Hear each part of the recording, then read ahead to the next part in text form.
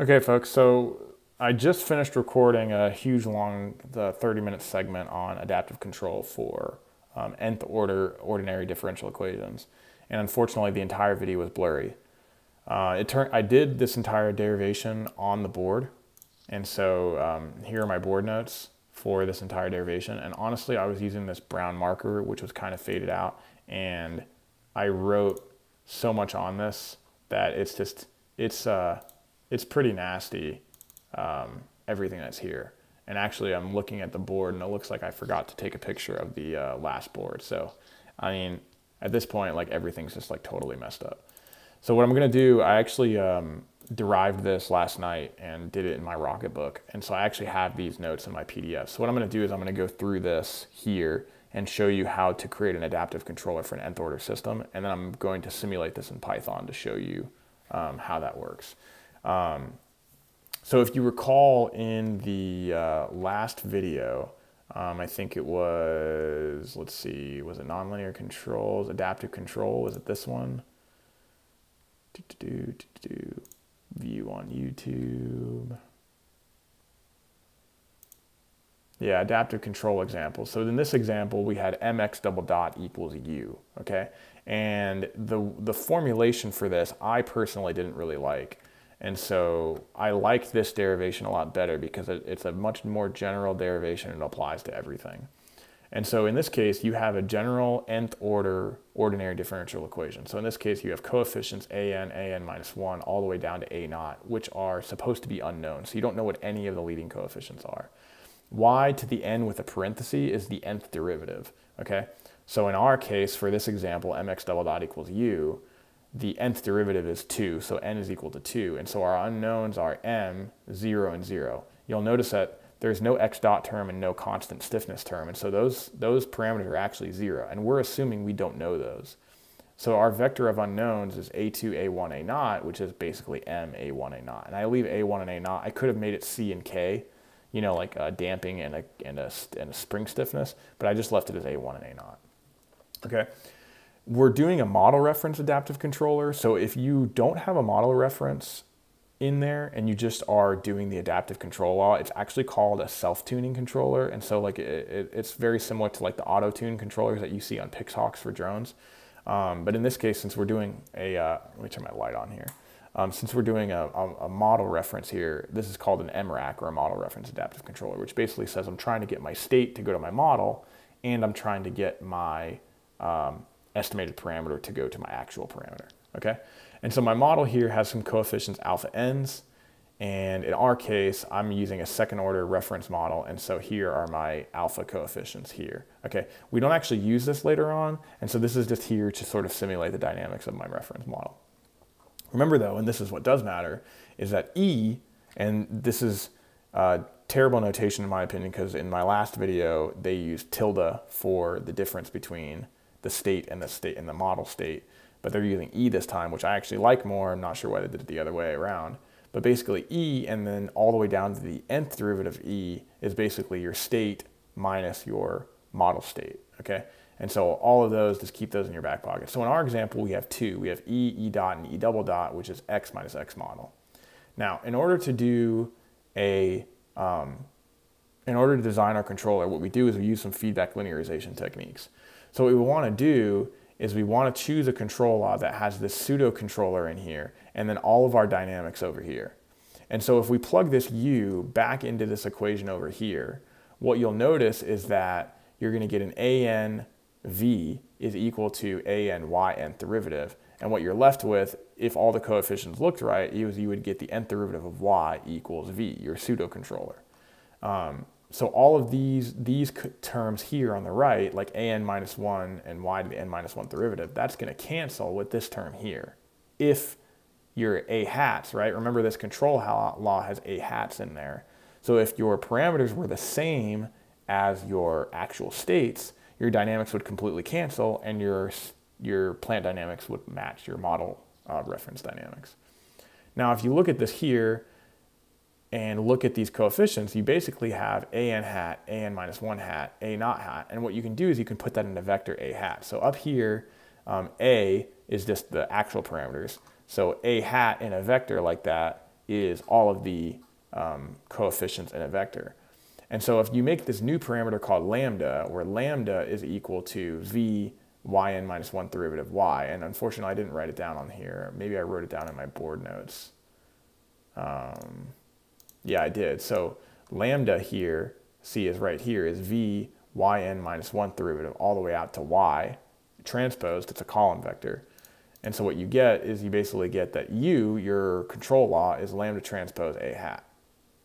Now, this pseudo control law, in order to make sure you have stable aerodynamics and basically do some pole placement, you create the standard feedback linearization closed loop aerodynamics where you put x model double dot minus, and I guess here's the general, you do the nth derivative of y model minus all of your errors, so that when you, if your parameters are exactly the same and you substitute this in, you get your closed loop aerodynamics that look like this: E double dot plus K1 E dot plus K naught E.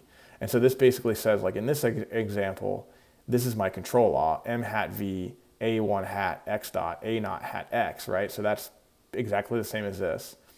And if all of my parameters were correct, if I knew my parameters perfectly and I substituted this in, my x double dot, my second derivative, would be equal to my pseudo control here. And then if I plugged this in and I subtracted everything over, I would get stable aerodynamics here, okay? Now if I take this equation and put it down here into matrix form, this term here is lambda and this term here is a hat. And so I can multiply those together and basically get lambda transpose a hat. There should be a transpose right there. Cool? From here, we need to get a tilde, where a tilde is a hat minus a, because I want a tilde to go to 0, right? So in order to do that, what we first do is rewrite our closed loop aerodynamics. Now remember, I wrote my closed loop aerodynamics here, but that's if my parameters are known. And if I are not unknown, I have an an hat everywhere subtracted by a, and so I have a tildes everywhere, and so I need to see how that shakes out. So in order to get a closed loop aerodynamics, what I first do is I take the plant dynamics. So I'm going to take these plant dynamics. Oh, that's the reference model. I'm going to take these plant dynamics, and I'm going to subtract a and v from both sides. And so if I subtract a and v from both sides, on the left, I'm going to get a n y nth derivative minus v, and then I'm going to move all of the other dynamics over to the right-hand side, and then I'm going to get u minus a and v. Now remember that u is equal to a n hat v. And so if you look at a n hat v minus a n v, that is actually a tilde v. And since I moved everything to the other side, I actually get lambda transpose a tilde, which is exactly what I get over here. So on this right-hand side, I just get lambda transpose a tilde because of the way that I moved everything over. On the left-hand side, if you recall what v is x model dot minus all of this stuff. And so the minuses cancel, and what you end up getting is you get the stable aerodynamics on the left. Now this is good news because what it means is that you basically have your aerodynamics equal to lambda transpose a tilde, and so you can put this entire thing in matrix form. So if you make x your state vector with e at the top and then the n minus 1 derivative of e all the way on the bottom, you can set this equal to x dot equals ax plus bu, but it's not bu because you don't necessarily have a control input for your aerodynamics. What you actually have is you have your aerodynamics is equal to lambda transpose a divided by an, and that's why you have a divide by an here.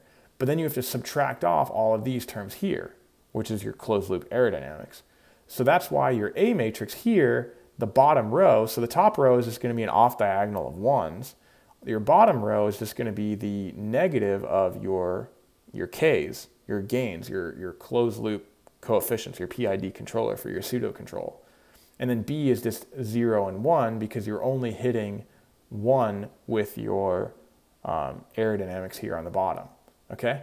And so you have A, you have B, you have C, but what this really means is that now what I can do is I can make a Lyapunov function. Now why can I make a Lyapunov function? Well, by putting this in this form, A is stable.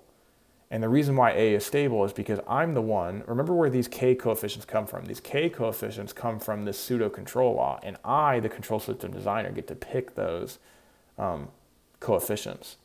And so since I get to pick those coefficients, I get to decide where my poles are and if that's stable. And so in this case, A is stable. And since A is stable, it'll satisfy the ricotta equation, which I can use in my favor when I go down to my Lyapunov function. So my Lyapunov function here, I'm going to use an x transpose px plus a tilde transpose gamma inverse a tilde. Now, this is always positive because I make p positive, and this is always positive because I make gamma positive, and gamma is just a diagonal here, okay? If I take a derivative, I'm going to get an x dot transpose px and then an x transpose px dot. And what happens is when I plug in x dot, I'm going to get a term here with some a's. And if I grab the a's, right, if I take ax transpose, I'm going to get x transpose a transpose. So that's going to be a transpose p plus pa.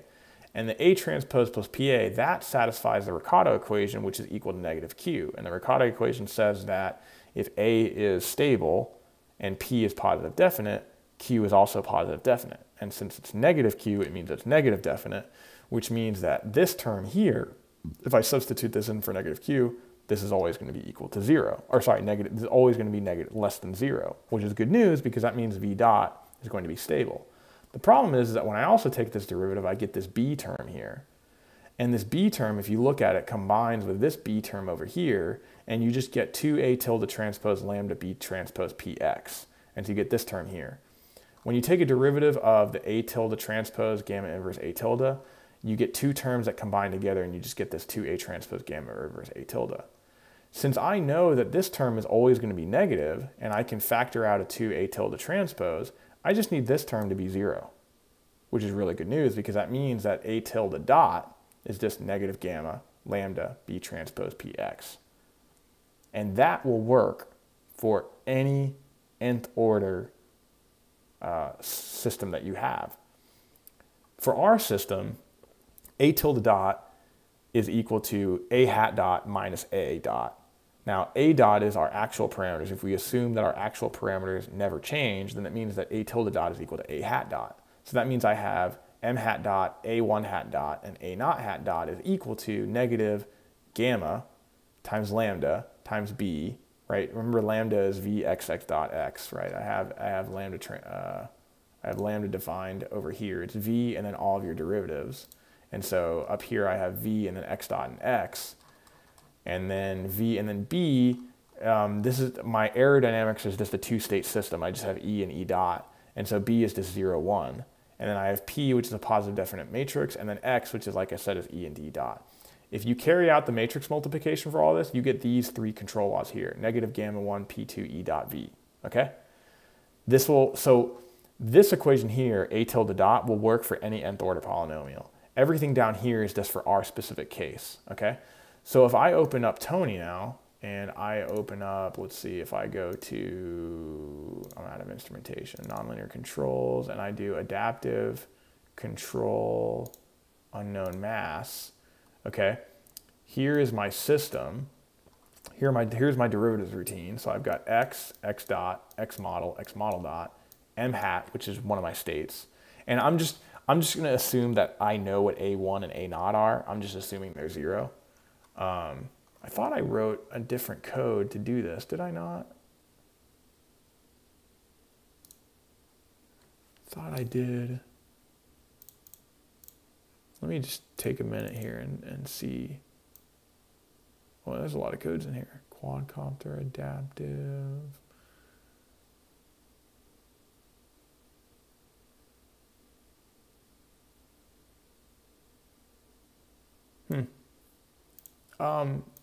Let's add them in, just for kicks, okay? So I'm gonna do m hat, and then I'm gonna do a1 hat is state 5, a2 hat is state 6, okay? And then I'm gonna use the same gamma for each one, just because. And so I'm gonna have my actual mass, my lambda. What is lambda for? Is that for my model? Do I even use that? I don't think I use that anymore, so I'm gonna get rid of that. I'm going to have zeta, omega n, and bm. Those are for my model reference dynamics. Gamma is my parameter that I can use to tune my adaptive control law. Here's r. Here's x tilde, which is technically e. So I'm going to do e dot. Okay, and then I've got my model dynamics. I've got my control law. 2 zeta omega n and omega n squared. So I'm using that. I'm using this because I want my pseudo controller to match my model dynamics. I can make it do whatever I want, but I'm just going to make this match my model dynamics here. Okay. U is then m hat v. Is that right? I thought U. Okay, it's m hat v plus a1 hat times x dot plus a naught hat times x. Okay. Okay, so that's a1 and a naught, right? Because a2 is technically m hat. Okay. And then x double dot, so these are my plant dynamics, which my controller doesn't actually know. X double dot is u over m.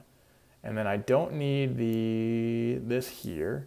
So m hat dot, now if you notice in this equation down here, gamma is multiplied by P2. P2 is a constant, and so is gamma. So I can just do negative gamma E dot times V for m hat dot. A1 hat dot is negative gamma times, what's the difference? It's E dot times X dot. And then A0 hat dot is negative gamma times E dot times X. Okay? And so I'm going to get X dot, X double dot, X model double dot, M hat dot. I'm going to get A1 hat dot and A naught hat dot.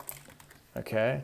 I'm simulating for 200 seconds. I'm assuming that my model knows exactly where I am. And then I'm going to assume that A hat 1, wait, oh gosh. A0 hat 0 is, I'm just going to assume every single one is 1. I'm assuming I have no knowledge whatsoever. And then I do A0 hat 0 and A1 hat 0. Okay, and then I've got X out, M hat out, and then I want to plot A0 hat out is state out of all comma 5, and then A1 hat out is state out all comma 6. And then here's my model, here's my tracking, and then I'm going to go ahead and plot T out A0 hat out, and then plot T out comma A1 hat out. And hopefully my plant state will match my model dynamics, and my tracking error will drop to 0, and my mass will go to 5, and then A0 and A1 will both go to 0. Now, I was hoping it was going to be done simulating X tilde dot. Unfreaking believable. So this is E dot, and this is E. It wasn't even running. Sometimes it hangs. Okay, this is kind of neat. So XM, I'm in the way. I'm going to put myself in the center here. So XM is an orange. So that's my model, that's my reference dynamics. And then in blue is my actual state. So you notice the good news is it's stable for all time, even though you don't know what those parameters are. It's stable the whole time. So this is what I was saying about like the self-tuning controller, is that you can throw this on any system and it'll at least guarantee stability, right? So this is really good news here. If we look at our error dynamics, that clearly drops down to 0, right? So our tracking performance after 200 seconds dropped down to 0. But what about our state estimate? So it looks like our one state went to 5, which is good. But unfortunately, it looks like our other 2 states did not drop to 0. Oh, it looks like the orange one is dropping to 0. I got my axes wrong. And then the green is not. And it looks like it looks like it's in a stable limit cycle. And I want to say that's because it's like got like perfect tracking performance. And so this like sine of 4t, I wonder if we should say like if t is less than 100, do this, else, switch it up. Come on, you're supposed to auto tab. Let's do r equals np dot cosine of 2t. Let's see it converge on that. Okay, so that looks really good. Yeah, see there's a little blip here. Meh, still didn't work. I wonder if we just need to converge faster. Let's try 30. Let's see if it blows up there. That looks good. Whew, that looks amazing. Yeah, I guess I just didn't get it. It's possible that there's just too many unknowns, right? What we could do is we could artificially set a naught hat. I'm actually curious, if we set the initial conditions to the right value, are they going to move from there? Yeah, they move a little bit. But if you look, the mass goes perfectly to 5, which is kind of neat. And what we can actually do is if we just zero out, if we zero these out, so if we reduce the number of unknowns that we're trying to estimate, boom, this goes perfectly to 5. That's amazing. Like we perfectly estimate the mass in like 10 seconds, right? So if you're flying and again, I mean, even if you're flying a big drone, right? I mean, it looks like you don't even really, your tracking dynamics are almost perfect. I mean, this is amazing. I want to test this on a real drone. I mean, this is awesome. Okay, I think I'm getting ahead of myself. Hopefully this is a good video. Show you about adaptive controllers for an nth order ODE and how to simulate it in Python. So with that, I will bid you adieu. Have a good night.